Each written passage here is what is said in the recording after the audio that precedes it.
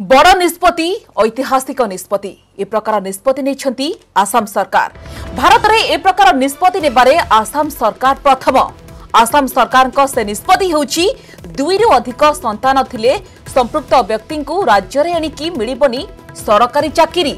गतकाली विलंबित संध्यारे ए प्रकार निष्पत्ति नेछि राज्य कैबिनेट। केवल सेतिकी नुहे एही नुआ नियम जनवरी 1 2021 रु लागू हेबो। ए प्रकार नियम लागू करिबारे आसाम हेउछि देशर प्रथम राज्य। पूर्वरु एही नियम लागू करबाकू दाबी होई आसुथिला। अनुप्रवेश तथा जनसंख्या वृद्धि को आखि आगे रखी ए प्रकार दाबी करि आसुथिले अनेक। एबे राज्य सरकार एहाकू लागू करिसेंती।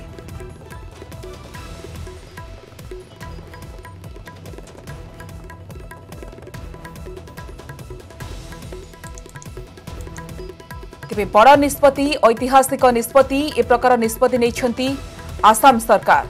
भारत में जब देखा ए प्रकार निष्पत्ति नेबारे आसाम सरकार होउछन्ती प्रथम। आसाम सरकार से निष्पत्ति होउछि दुई अधिक संतान थिले संपृक्त व्यक्ति को राज्य में आउ सरकारी चाकरी मिलिबनी।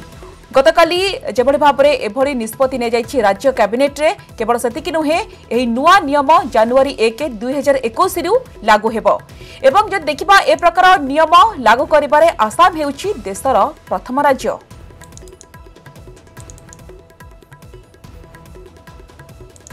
आसाम सरकार एक बड़ निष्पत्ति नहीं एवं निश्चित भाव में कहीपर ये गोटे ऐतिहासिक निष्पत्ति। भारत में जब देखा ए प्रकार निष्पत्ति नेबारे आसाम सरकार होउछन्ती प्रथम। आसाम सरकार से निष्पत्ति होउछि तांकर जार दुई रु अधिक संतान थिबो सेमानकु आउ सरकारी चाकरी मिलिबनी। एवं एई जो निष्पत्ति अनुसार जनवरी 1 2021 रु लागू हेबो।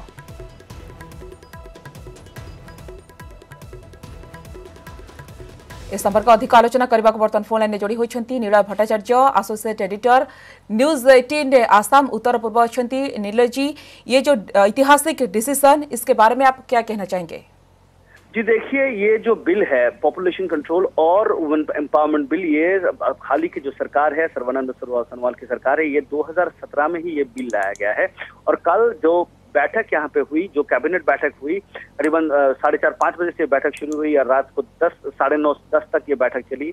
उसके बाद ये कैबिनेट में ये निर्णय लिया गया है कि असम में 2021 1 जनवरी के बाद से अगर किसी को नौकरी मिलना है तो उनको 2 से कम बच्चा होना जरूरी है। 2 से अधिक बच्चे अगर किसी का है तो वो इस नौकरी के लिए अप्लाई नहीं कर सकते हैं।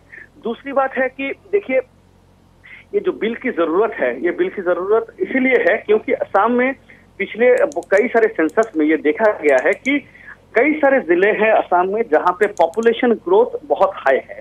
तो पॉपुलेशन ग्रोथ हाई होने के चलते जो डेमोग्राफिक चेंज है उसको कहीं ना कहीं अंकुश लगाने के लिए, और दूसरी बात है क्योंकि प्रेशर बहुत गवर्नमेंट जॉब्स के ऊपर बढ़ जाता है जब पॉपुलेशन एक्सपोनेंशियली बढ़ जाता है, तो उसको कहीं ना कहीं रोकने के लिए ये बिल लाना बहुत जरूरी है।